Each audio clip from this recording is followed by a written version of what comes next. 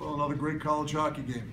A little bit different than last night from our perspective. I thought they came out and continued what they did last night, where I thought our intensity level fell a little bit, our physicality fell a little bit, and it took us a little while to pick up where we left off last night. And obviously penalties certainly didn't help us again. They get a 5-on-3 goal, they go up 2-0, and then I thought we really started regrouping and doing the things that we're going to need to do if we're going to have success. You know, we missed some open nets, we hit some posts. Even though we're down 2-0 going to the third, you know, we kind of felt pretty good about the way that period ended and the way that period was overall. I mean, they didn't attempt a lot of shots and have many shots in the net front in the second period.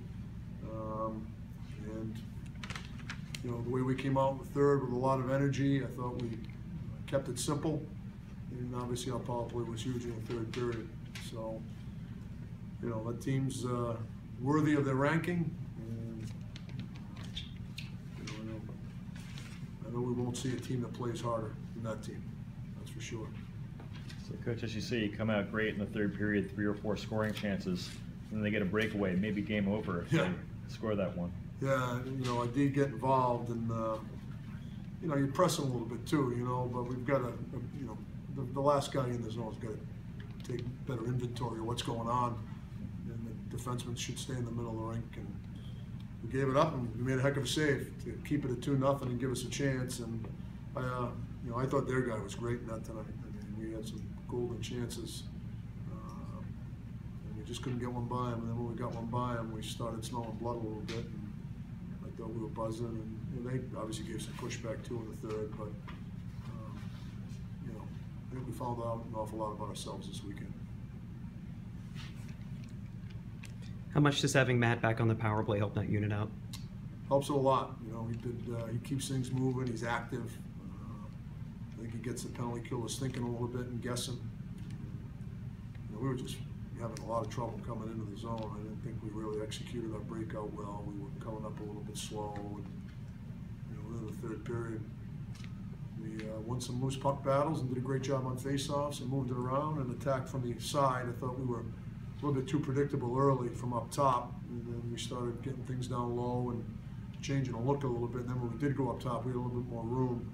And, you know, Ati gets a huge goal from Grizzy, a great pass by Grizzy. And obviously Ati can one time with the best of them, and it got us going. What do you attribute the, as you say, kind of a slow start tonight after super energetic games at a little bit of a, the 4 o'clock start? Was it a, you know, a little letdown after a super intense game last night? Well, for people that were there last night, that game was, that was war. That was, I shouldn't say that term, but it was a battle. I mean, it was a man's game. There wasn't any room. I mean, it was physically and mentally exhausting. You know, they're older than we are. They got 8 seniors.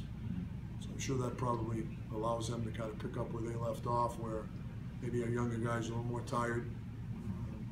But I loved how we pulled it together and battled back. The larger picture, what you learned from the weekend, 2 games. You know, I learned that we can compete with the best of them. You know, I mean, that's a big, strong, well-balanced team. We showed a lot of resiliency. We showed some mental toughness. We showed great team camaraderie. You know, there's a checklist of things you're going to need if you're going to win championships, starting with talent. And if you got enough talent, then there's about 7 or 8 other things you're going to need if you're going to have success.